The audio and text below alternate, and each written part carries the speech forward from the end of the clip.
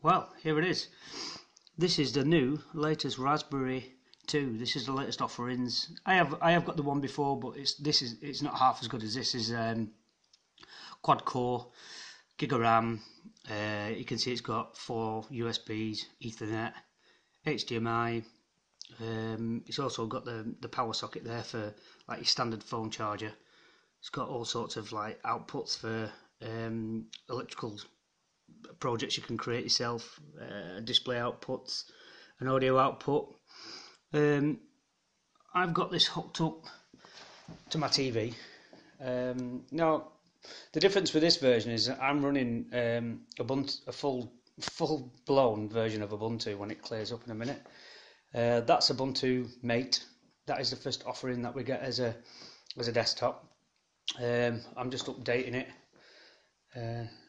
As you can see there, I've got it connected onto my network. I've connected it to a file share, and I'm just going to test some watching a movie across it. You've got Firefox, music. You can basically install whatever application you want on it from Ubuntu. Just go into the App Store and install. This is probably the smallest computer I've ever seen. I mean, it fits in your hand, so you can put a case on that, pick your case, and just carry it around with you and take your data around with you if you like. What I'm doing with it is I'm going to strip this down.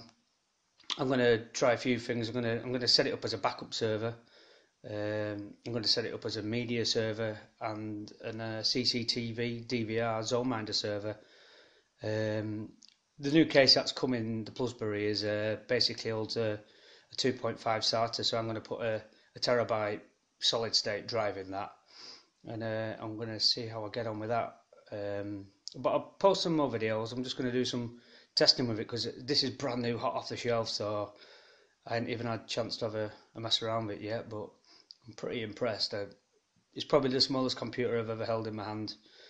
So, but yeah, this is the Raspberry 2.